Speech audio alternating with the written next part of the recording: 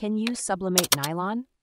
Have you ever wondered if you can create vibrant, long-lasting designs on nylon fabric using sublimation printing? Let's dive into the details to find out. Sublimation printing is a process that involves converting solid dye particles into a gas, which then infuses into the fabric's fibers. For nylon, this process is a bit more complicated than for other materials, but it's definitely possible. First, you need to know that there are different types of nylon, such as nylon 6, nylon 6, nylon 7, and nylon 66. Each of these types reacts differently to the dyes. Nylon 6 and 7 are the most commonly used in textiles because they aid in color penetration and have higher durability and adaptability. To sublimate on nylon, you need to use lower temperatures compared to other fabrics. The ideal temperature range is between 165 degrees Celsius to 170 degrees Celsius for 80 to 90 seconds.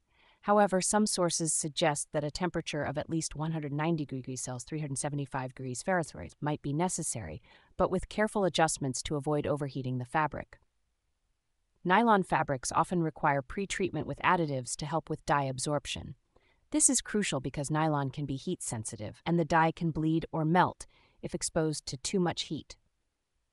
Using high-density sublimation ink and tacky sublimation paper can also help achieve better results. When applying the sublimation process, it's important to ensure the material is preheated to remove any moisture. The pressure should be high enough to ensure complete contact between the material and the transfer paper, but not so high that it causes the material to distort. One thing to note is that the dye on nylon can oxidize in sunlight, which may cause fading over time.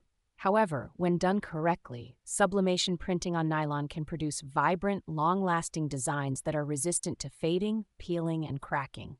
So, to answer your question, yes, you can sublimate on nylon fabric, but it requires careful temperature and pressure adjustments, as well as the right techniques and materials.